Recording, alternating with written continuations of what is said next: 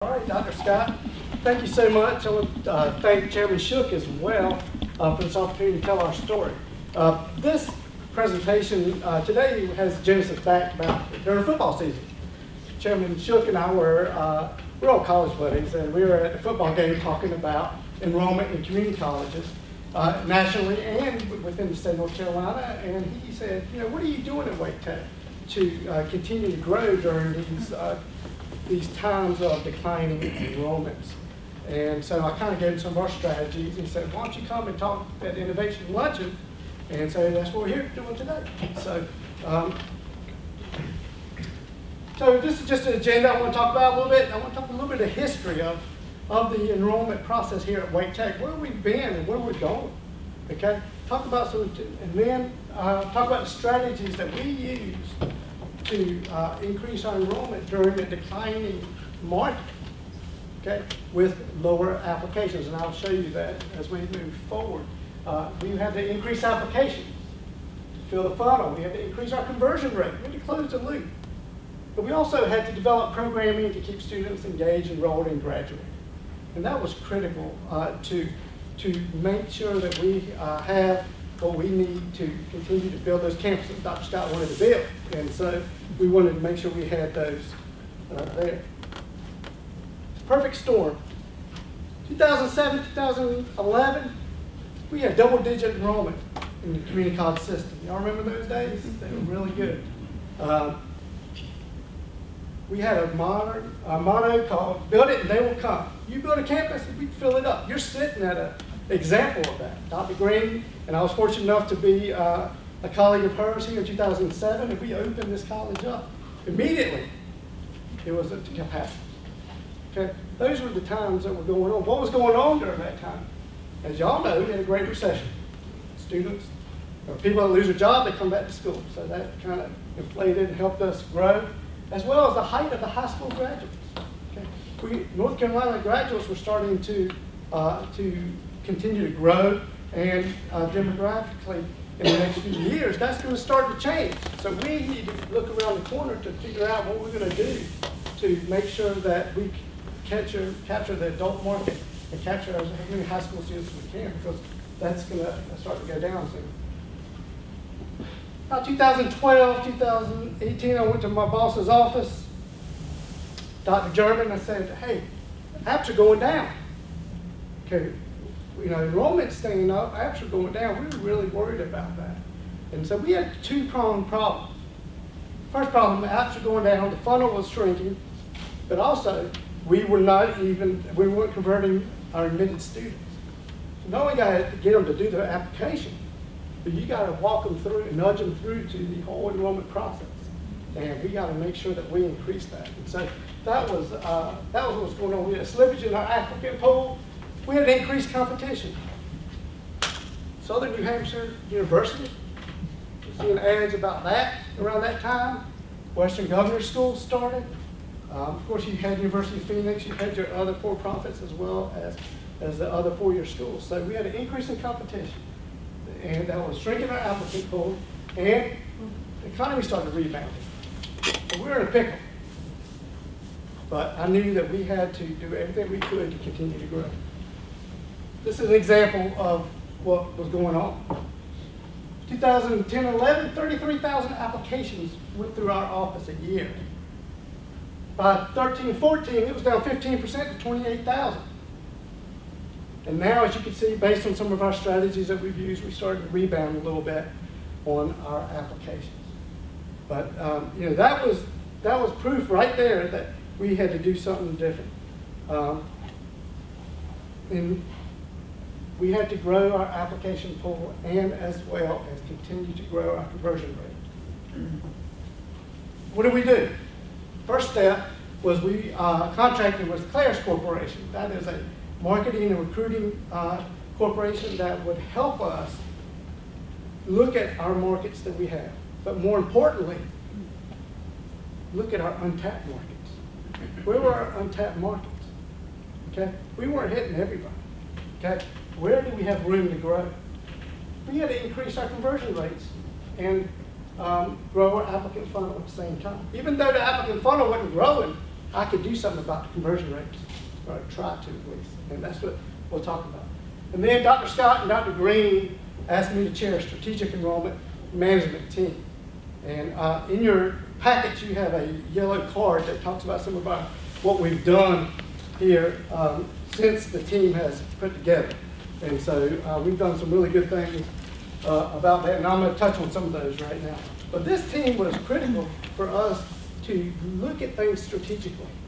This is really important. Back in 2007, when Build It and they were coming, all we had to do is throw out an ad. Lori could do an ad.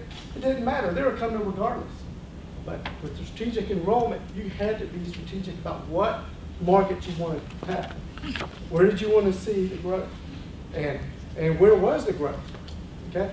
So that, you can't just use the shotgun approach. You had to be very strategic about what you did.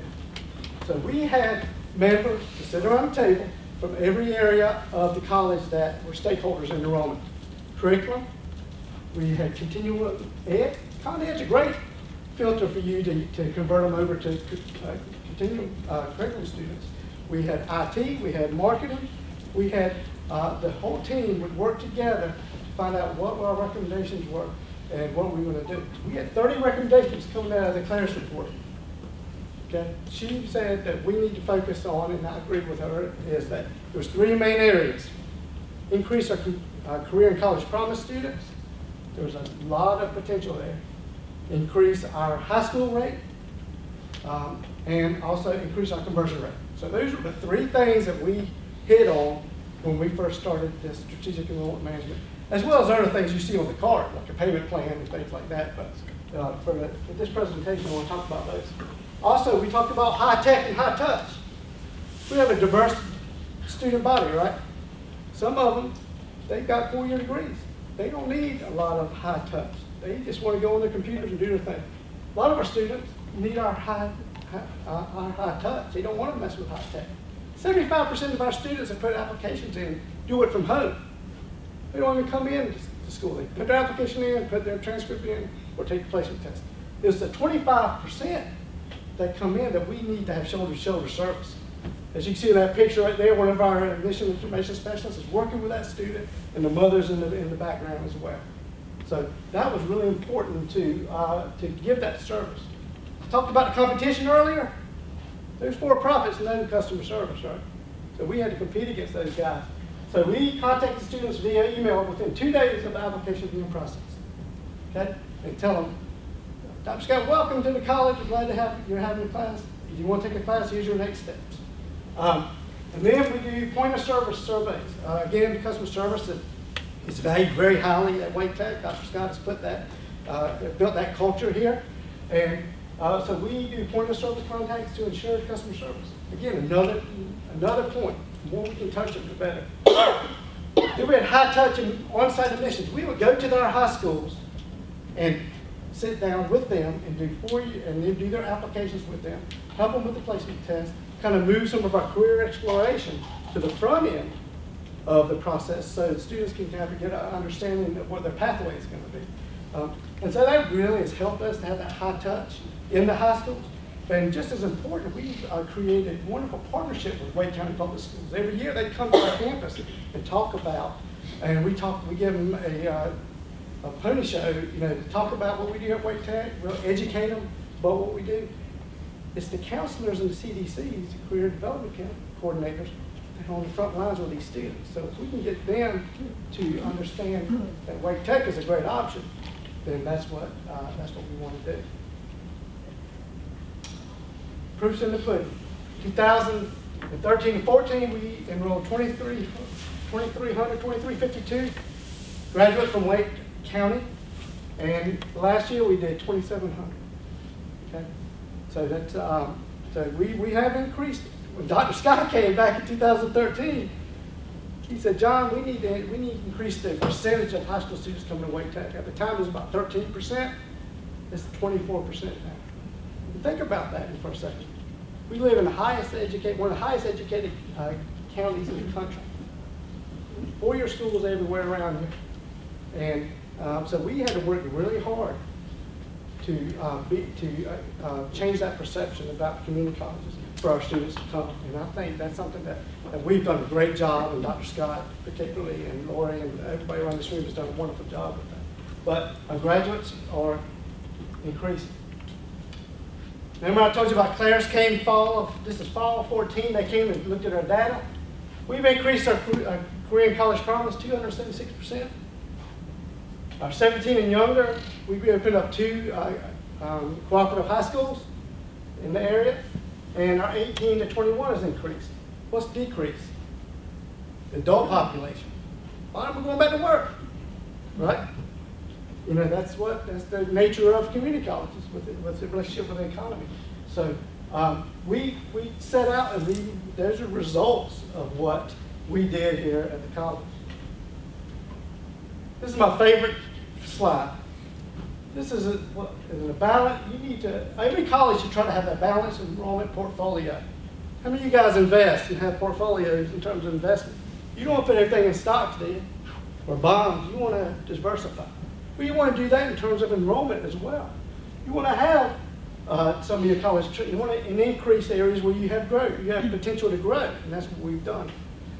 We still have over almost 50% between 22 and higher, but we've really got a good balanced portfolio here of our students.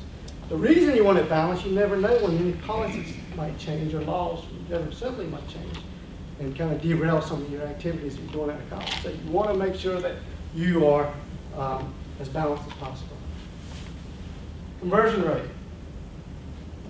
This is closing the loop. Okay. Many of our students are just like you when you go looking for a car. You kick the tires, right? They come in and put their application in.